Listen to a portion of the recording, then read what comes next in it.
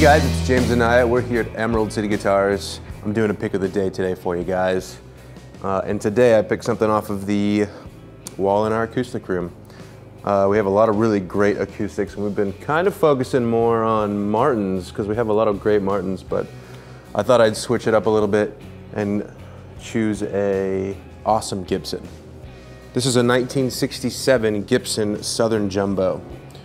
Now, the Southern Jumbo first hit the market in 1942, I believe, and has gone through some changes. Up until 1962, the body was a round-shouldered dreadnought, and in 1962, they went from that to the what's known as square-shouldered dreadnought. This is a fine example of a Southern Jumbo, a jumbo from the South, as they say, nowhere.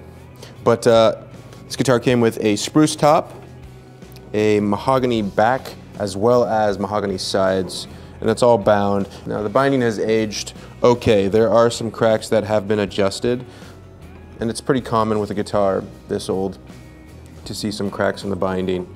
On the top, you're gonna notice some scratches, definitely some checking. There are no cracks on the top. There are no cracks on the actual body itself, but as I said, there are some on the binding. You got the pointed pick guard. The rosewood bridge has been off, but has been re-glued, and it is structurally sound. There's no space between the bridge and the body or the top of the guitar. Now this era, this guitar came with an adjustable saddle.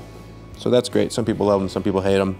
It just makes it nice and easy to raise or lower that saddle. The neck is a mahogany neck. You have a rosewood fingerboard with the original split parallelogram inlays. So this era of the Southern Jumbo, you're gonna find a deep set neck and a 24 3/4 scale length. At the nut, we're looking at 1 5/8 of an inch. And this beauty here weighs 4 pounds and 6 ounces, so nice and light. I just love these guitars. They're not very boomy. They are a little bit more focused on the mid-range, mids and highs, I would say, but they're really great for percussive type playing, very woody, and honestly, they're some of my favorite guitars being played, especially in a full band setting because of that percussive sound. Something else to note about this beauty here is that it comes with the original hard shell case. That's in really good condition. All the latches work and everything, so it's usually pretty rare to see for a guitar this old or a case this old. But yeah, without further ado, I'm actually going to show you what this thing sounds like, so check it out.